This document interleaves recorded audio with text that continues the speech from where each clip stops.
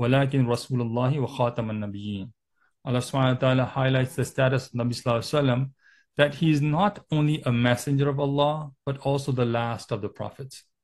Remember, mushrikeen used to tease Nabi sallallahu alaihi wasallam that he will not have continuity in his lineage, and he will be abtar, alayhi billah, because he has no son.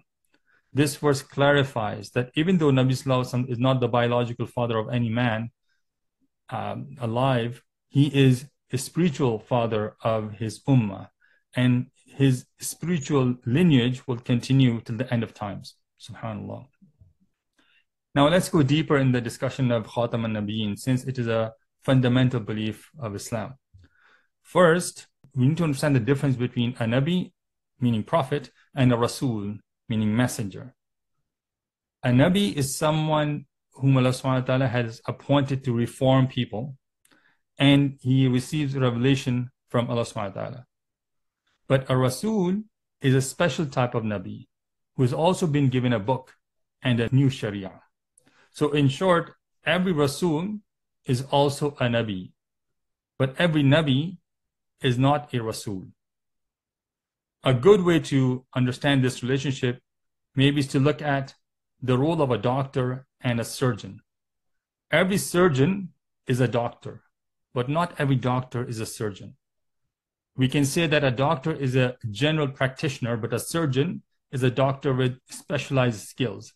Same goes for Nabi and Rasul.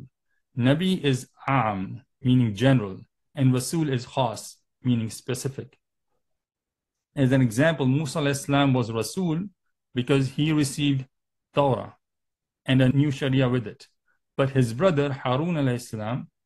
was a Nabi, since he followed and spread the Sharia of Musa a.s., but he himself did not get a new book or a new Sharia. Coming back to the verse, when Allah subhanahu wa ta'ala declares Nabi sallallahu alaihi wasallam is the last prophet, it means that there is no more prophet coming after him. So if we will not get a new prophet even after Muhammad sallallahu alaihi wasallam, then definitely there will be no messenger until the day of judgment as well. Because remember, Rasul is specific, so messenger is specific, and prophet, meaning Nabi, is general. So if you're not even getting a prophet, how can you get a messenger until the day of judgment? And similarly, the book revealed to Muhammad sallallahu alaihi wasallam, that is Quran, is the final, and the Sharia of Muhammad sallallahu alaihi wasallam is also an ultimate Sharia till the end of time. There are many proofs of Nabi sallallahu alaihi wasallam being the final prophet. In Surah Ma'idah, verse number 3, Al-Yawma akmaltu lakum deenakum wa atmamtu alaykum ni'mati wa raditu lakum al-Islam deena. This day I have perfected your religion for you, completed my favor upon you, and have chosen for you Islam as your religion. Meaning there is no need anymore for a new religion or a new Sharia, since Allah subhanahu wa ta'ala has already perfected the religion sent through Nabi sallallahu alaihi wasallam. We get more explicit narrations also in a hadith narrated by Anas bin Malik radhiyallahu anhu in Tirmidhi. Nabi sallallahu alaihi wasallam said, "Inna risalata wa nubuwata qad inqata'at fala rasula ba'di wala nabiyya." Indeed, messengership and prophethood have been terminated, so there shall be no messenger after me, nor a prophet.